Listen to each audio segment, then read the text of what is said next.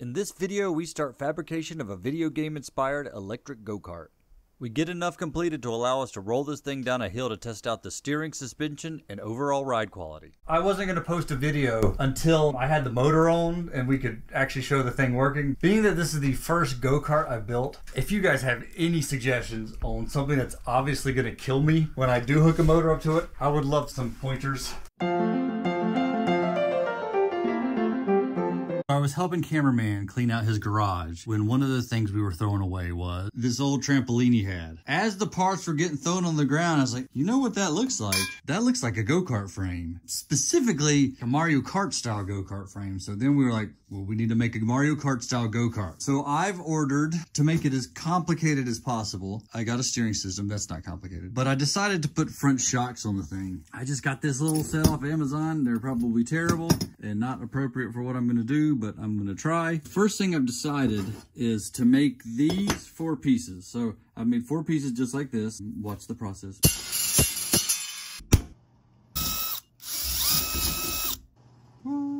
And I'm going to attach those to here because these things are like flopping all around everywhere. Then I'm going to do a beam that connects them on the front so they're in the right position. I'm actually going to set up the position of the front wheels, the shocks, the rear wheels, rear axle, and angle iron because I got a bunch of angle iron. I don't really know how to weld. I mean, I made this thing. I welded that all together and it hasn't fallen apart. Going to weld this together as a frame to get the size, and then we'll start adding the pipes for additional structure, support, and to make it look cool. All right, guys, what you are about to witness is some very, very, very, very, very amateur welding. So yeah, don't judge. Or do judge, tell me what I'm doing wrong.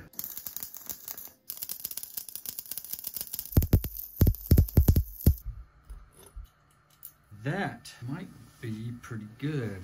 Man, I might have to cut, look at that. I might have to cut those off, but that is actually where I want it. I get this arm straight and then get this arm straight. Can I still fit my feet betwixt that? Actually, look, when you pick that up, that goes out. So I need it a little wider than that. Okay, so now they need to go a little wider. Burn, burn. I'm gonna measure, cut, tack the bar into place, and then check it all on the ground. Butimus Maximus. Oh, I forgot to hit record on me welding this together. So you guys just go watch a master welder on YouTube and just imagine that that's what it's looked like. So now my feet will go between here. Somewhere foot and gas pedals will be. Then the steering wheel will stick back here. Maybe showing too much leg for this video. So I will probably have to cut those little tabs off. This is the rear axle. This is gonna be electric. I don't know if I told anybody that. That giant thing is a 72-volt battery pack. Oh. And it's gonna go roughly under the seat. So that is being represented by this majigger. So right there, sit like that, brakes like that. Oh yeah, there we go. That actually feels pretty good. The next point I'm gonna make is the front support for the steering rack. I'm probably doing more metal than I need to support the steering column, but the whole idea is every little brace I add just stiffens it up. This one's kind of up above the lower frame, so I can still get to that bolt.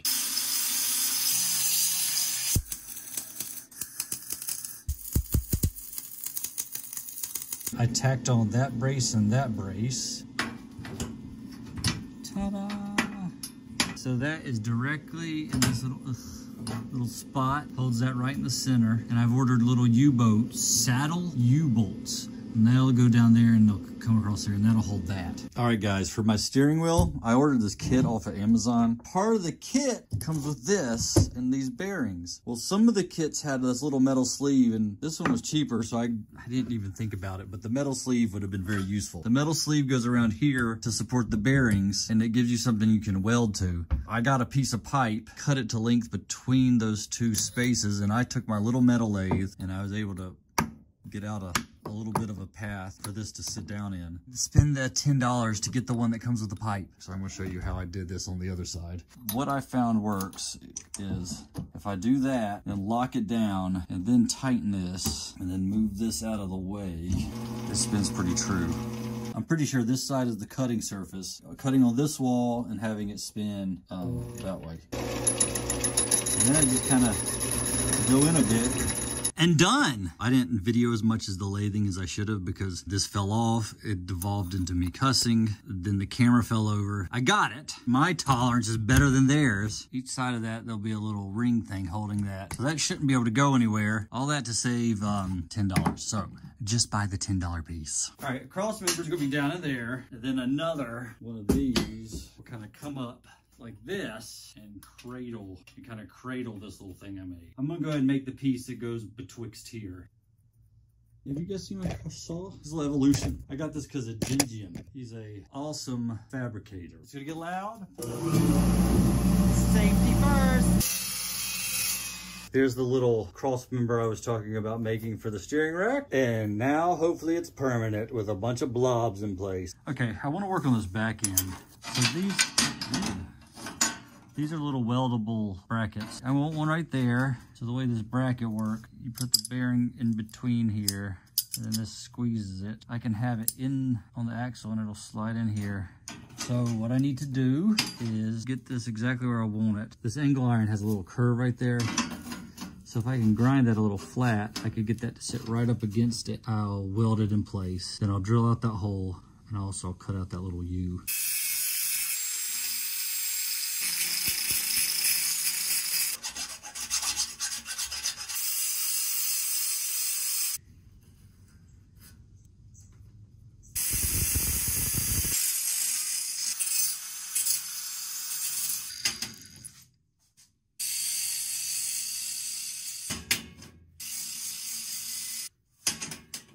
I'm gonna do the other side. You don't have to watch it. That took 13 freaking minutes. All right, I got both of these on. And as you can see, I kind of made a cage around it. Now the back end is pretty secure. So I'm gonna try it all in because I can't stand it. I gotta do it. I'm just gonna kind of loosely put them in. And then I'm gonna stick the axle through it to see if it all fits. And I'm leaving the front open so I can actually slide these on and off without taking the axle apart. This is gonna be real tempting to put some wheels on this thing and see if I can roll it down a hill.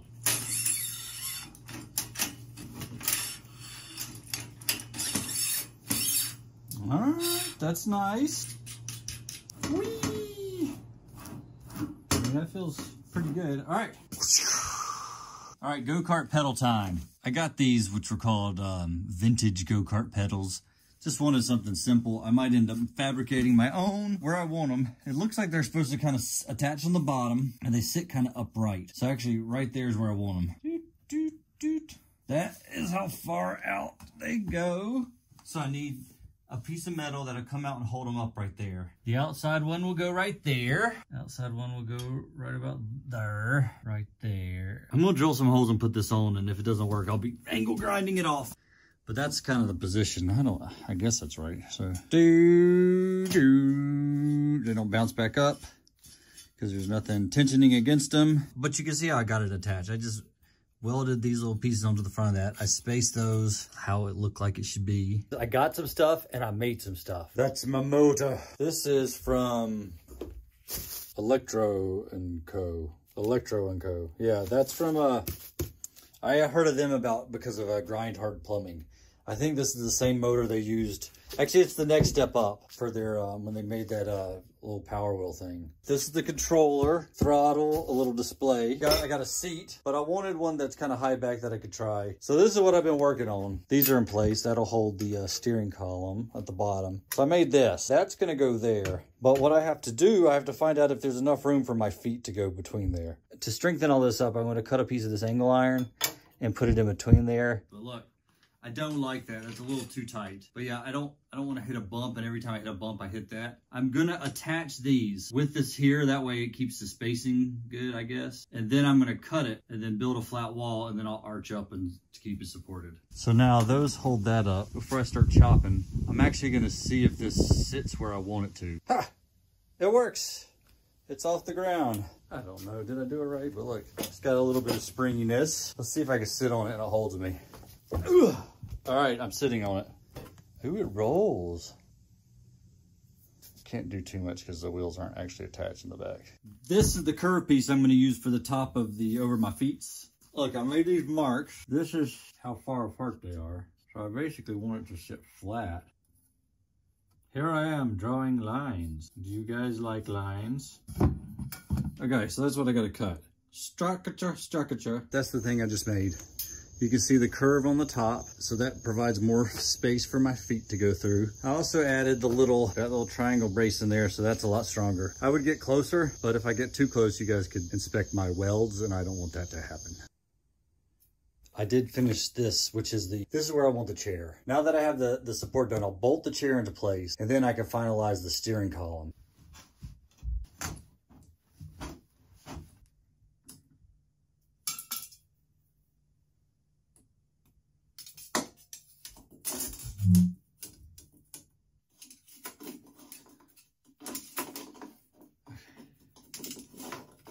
How would I hold that there without it moving around so I could freaking measure it? Need some sort of magic pillar. What chance is this? What if I just guess? That would be easier than that. Perfect. Good enough. That's the angle. So the shape I have to cut out of this depends on where I want it to attach to that. I want the apices to be down in yonder. So I gotta cut off right like that. I gotta curve it and cut. All right, so that's what I gotta cut out of there. Okay, so my saw can actually hold this at that angle. All right, look, it actually worked. So that's the little shape. That's the little shape I cut in there. And then if we push it up, it goes right into there. You see my line? It follows it and it stays on there. Next, I gotta get the length. All right, then I think it'll work. Nice. I guess I just fill up the inside, right? I'm gonna try to get this thing attached up here now. Don't really know how I'm doing this. I think I'm just gonna kind of hold it together, then hopefully it all tacks into place. I never got a really great shape for this, so this is gonna take a lot of finagling. So if I could hold it like that and weld it at the same time, that'd be perfect. There we go. I'm gonna go ahead and do a bunch in case this isn't right. It'll be way harder to redo it. So now I will reinforce this weld down here, and I'm going to connect it to here somehow to reinforce all this. All right, that's what I'm talking about. So see, I got a nice little pretty curve. These are like 15-foot welds, like maybe from about 10 or 15 feet. They don't look too bad. I might have made that, I should have attached it inwards more. I was sitting in it and my knees kind of like hit the edge of this because I think I'm going to have to cut those out. Luckily, I really welded them in, but that's okay. I'm getting good at grinding bad stuff out. So now, all right, there we go. Yeah, before I had to hold my knees like that. Now I can like keep them straight up. I got to fill all that in. Don't worry, it's terrible looking. It'll look even worse when I'm done. I might leave this crappiness here as evidence of my crappiness. I got to figure out where to put the parking brake. This is my parking brake assembly. I guess it could probably just go right there. It'd be nice to get it up a little bit, but then that would mean I'd have to make it into the other frame. So yeah, I think I'm just gonna put it right there. I mean, I can reach it. I don't know if anybody else will be able to. I got arms of a given. I got this fancy helmet or hat, so that way I don't set my hair on fire instead of the cotton cloth I was wearing. I got this bracket attached. Where I decided to put it was I made a little thing to hold it up. So this is where handle brake sits. That holds the caliper. No, this is the master cylinder. That holds the master cylinder. Come over here, child. I made this little bracket, and the little bracket holds the caliper, like right there. Where did I put the thingy spins? It's so hard losing stuff every time I turn around. Yeah, so haha. I want 2 brakes on this. I'm gonna have the foot brake and the emergency brake or the hand brake. I'm gonna put them both on the same disc. I don't know if you're allowed to do that, but that's how I'm gonna do it. But this should be enough to be able to try rolling it down the hill. This is it together. It's got some pretty good front suspension. I'm 200 pounds and that's like not even bottoming out, so that's good. I have the parking brake. It's in a good position for the seat. It doesn't move as much as I would think, but it seems to like roll. Doesn't roll. So that should work. So what we're gonna do, we're gonna roll it down a hill. Oh, it's going pretty good. Oh, look, I can wheelchair it. Ooh. Okay, it stopped. I feel like I should do the little hill first. Or should we just go straight down my driveway? Well, it's only gonna go downhill. But we could do a little downhill or a big... All right, I'm just gonna go up here a little bit and I'm gonna come flying down at you. Okay. All right, we need a steeper hill. I kind of expected it to go faster than this rolling.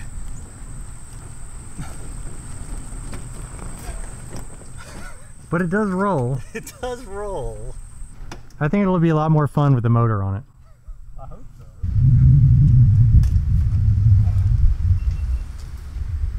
That's a good sign. All right. I think the brake is catching a little bit. We're going to try to drag it with the drift trike. I don't know if it'll get any traction. Could we, oh that's right, if we take the things off the wheels on the drift trike, it doesn't really turn at all. No, it's too strong and it just pushes it forward. But I think it'll get it moving. There'll be a lot of skidding. All right, I know what we're going to do. Okay, I'm going to line all this up. Now, I could set the camera down somewhere. Okay. There's currently some quite dangerously sharp areas. I guess some of this is temporary, but when it finally gets put together, well, I say we, but I haven't done anything. We'll get some foam or something to wrap around the edges that potentially could slice your body apart. If you see me wearing rubber gloves in the videos, it's not necessarily because I'm afraid of getting dirty, it's because I cut myself near constantly on these projects. So somehow we're going to use this to drag that. This doesn't have good brakes. This barely has a brake.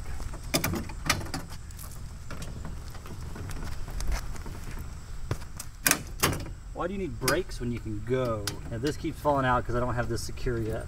I will in roughly one Amazon delivery. Should we just tie it, or should I have it where I can hold it and then let go if things go terribly wrong? I feel like that go-kart has more friction than the drift trike, so I can't imagine it's going to be that big of a problem. Famous last words. Okay, who's driving what? I'll drive this. Yeah, all right. All right, so I got the GoPro recording the drift trike. I'll have my camera reporting my face. And my neighbors now know I'm completely insane. All right. Oh.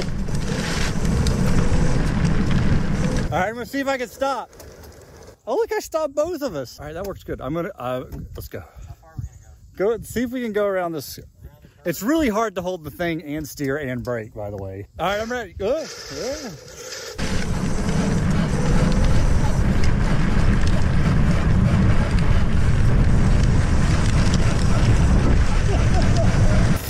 Pretty good. All right, see if you can get me around the curve.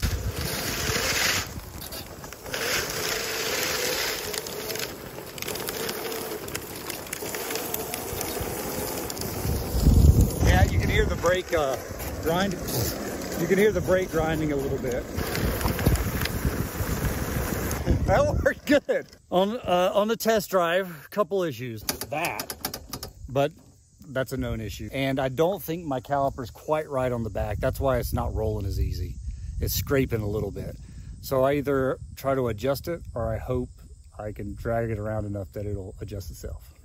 There's got to be some way to adjust, right? Not the way I made it. Would you like to try this part? All right, hold on. Let me get my feet organized.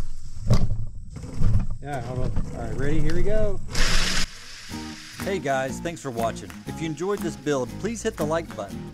And be sure to subscribe, because in the next video, we're going to complete this build and have a fully functional electric go-kart. Please leave a comment if you see any areas for improvement in this build. And be sure to check out our other videos and download Skippy Rock, our awesome pixel art rock skipping adventure, available at your app store for iPhone. Download it now.